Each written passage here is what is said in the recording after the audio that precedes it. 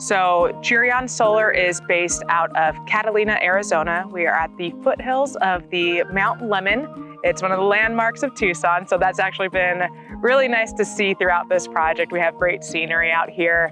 It's a huge recreation area, so we have a lot of off-roaders that pass through, a lot of curious people stopping to say hello. This is our first self-perform project of PV and BESS. So we were really excited to kind of take on this challenge.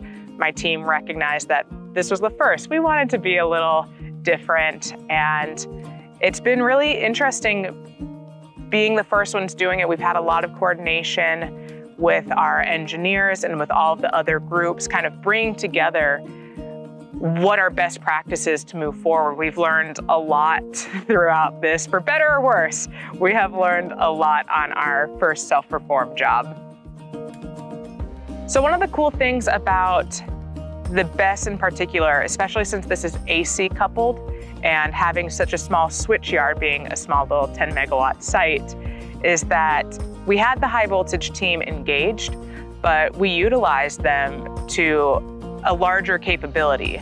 Instead of having a separate concrete subcontractor come out that the BESS side hires, we utilized our existing relationships through the high voltage team and really relied on them to help us build some of this underground activity. So the high voltage team has actually become integral to the BESS, and I think they're kind of being combined to an extent of the construction side. And with that, we've learned concrete doesn't seem as critical for these Megapacks. We're looking to, in the future, using piles. That was one of my biggest feedbacks, is our bread and butter in the field is piles. So with that, they're taking those changes to make them more field friendly as well as user friendly for us, not just taking what the standard is for Tesla, but really making it unique to SOLV and what fits best for our culture and our resources on site.